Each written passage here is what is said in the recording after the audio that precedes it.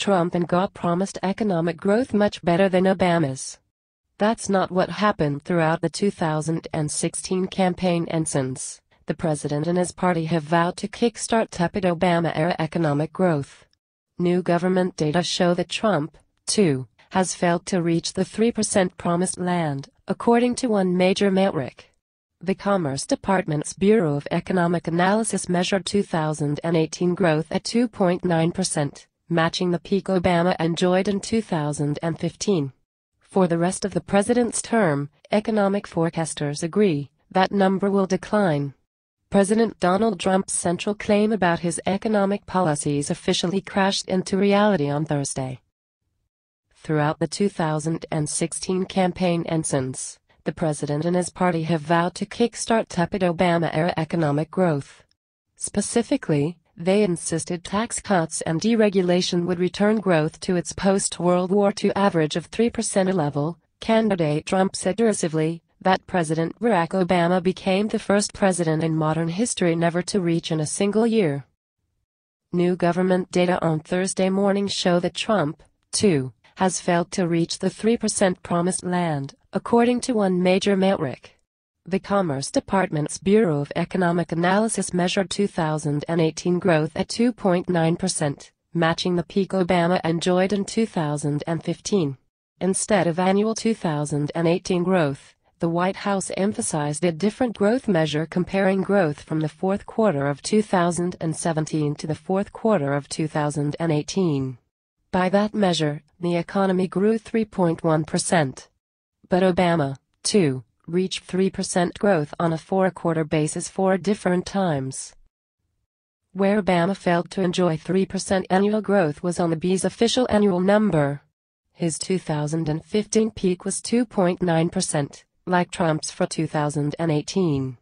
Thursday's preliminary 2.9% figure could later be revised, although economist Mark Zandi of Moody's Analytics said the most likely direction would be down. For the rest of the president's term, economic forecasters agree that number will decline. 2018 will be the high-water mark for growth in the Trump administration, Zandi predicted.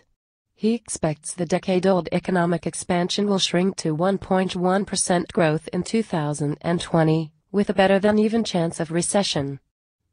For the 21st century economy, 2.9% represents strong performance in any event.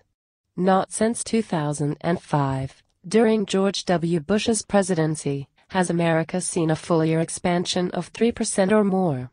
Moreover, 2018 marked the second consecutive year that growth accelerated by 0.6 of a percentage point from 1.6% in Obama's final year in office. GOP's hollow campaign pledge economically that falls short of the upgrade Team Trump pledged. Politically, it demonstrates the hollowness of a core GOP campaign theme. The theme hardly originated with Trump.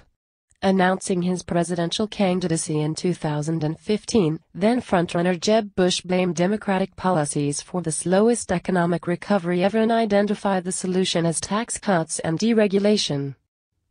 "There's not a reason in the world why we cannot grow at a rate of 4% a year," Bush declared.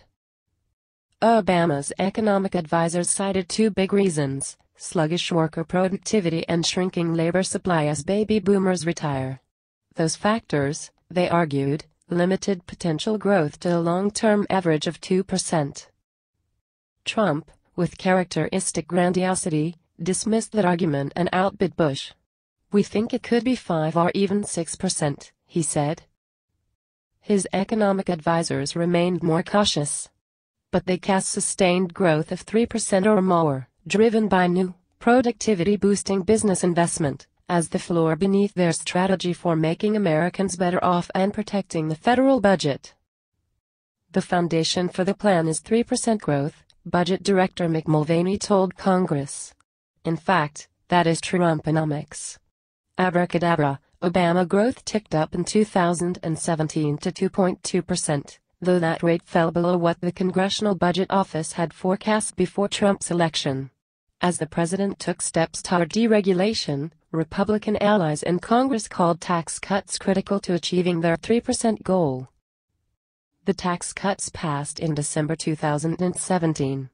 And when growth surged to 4.2% in the second quarter of 2018, the White House declared victory.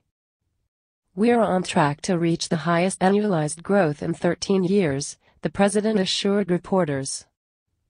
"Remember when Obama said you need a magic wand to make that happen?" Donald Trump Jr. told Breitbart. "Well, abracadabra, Obama. We're doing it." In fact, growth in a single quarter had topped 4.2% 4 different times during the Obama administration.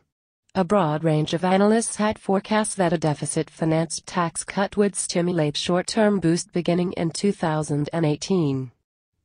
Yet even as third-quarter growth slowed to 3.4%, White House advisors reiterated their confidence. In July, Treasury Secretary Steve Mnuchin called the U.S. well on the path for 4 to 5 years of sustained 3% growth. In December, top White House economist Kevin Hassett sounded the same note while acknowledging a slowdown in business investment.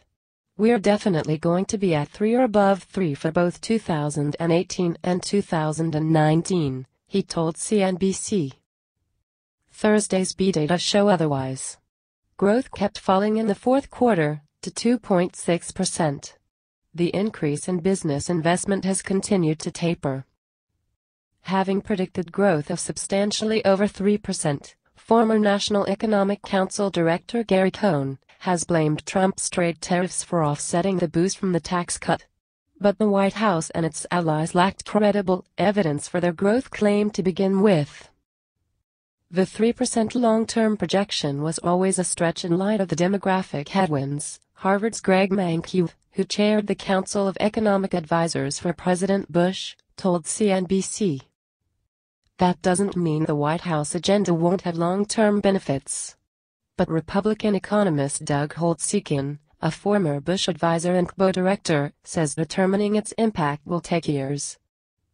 The real question is how much the trend has improved. Are we decelerating to 2.5% instead of 2.0%? Asked Holtz-Eakin. The test of the Trump administration policies will be their impact on productivity growth, and the data are not yet in. Meantime, economists at CBO and the Federal Reserve have cut their forecasts for 2019 growth to 2.3%. For the long term, both project growth below 2%. What do you think? Share your thoughts in the comment section below and don't forget to subscribe to get instant news update.